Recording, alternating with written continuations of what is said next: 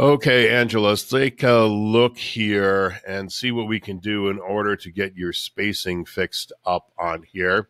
Let me see here. Here is the original. So we got, maybe 5 pixels in between there. And so here is what you were working on, and you got a few too many. So let's just go into here and see what we got. So all I did so far is I created a new section, made the background blue just so it looked like the other one, dropped in a 2-column row, and put in an input on the left and the button on the right. So first thing we can do here to tighten this up is we can come into the row and let's skinny up that row a little bit because it doesn't need to be that wide. So let's say we're going to bring it down to 70. And then one thing I noticed is that this is a lot bigger. The input is a lot bigger than the button is. And so let's give that side a little bit more room. And we do that by grabbing the middle bar. We're going to pull it over, and let's just say that that's good enough. Now, the input, there's no way you can move this left or right, but in the button, I'm pretty sure we can. So let's just click on the button. We should be able to float this to the left. Let me see. I think it's at the bottom. Yep. Here we go. So we're floating that button to the left. Now, again, we still have a bunch of room here, and because there's padding on either side.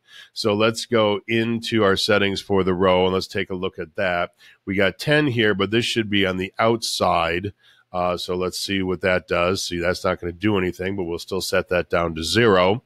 But then we can come into our columns because there's not going to be any padding on either side of these elements that we can affect inside of ClickFunnels. And so let's come into our columns, and we're going to go to our first column, and we'll probably, nope, we have actually no padding here at all. And then let's go into the second column. I suspect we will also have 0 padding there. And we also have 0 padding here. But what we can do is go into advanced, and this works sometimes and it doesn't work sometimes. So we'll just see what we can do here. Right now we have side margin, but again, it's 175. So that's telling me that's outside margin here. So let me just see what we got. Yeah, see if we move this. I don't think that's going to do anything, but we can do negative margin. See, that 175 was actually reflecting the outside margins, but it was not reflecting the margins of the column. So just be careful when you come into these columns. A lot of times the numbers will say something, but it's not actually what it's really set at. So what we can try here is let's try some negative margin, and that seemed to work. Let's just make this negative 20 margin. And that seemed to pull it over very nicely. And that alone may have fixed our problem.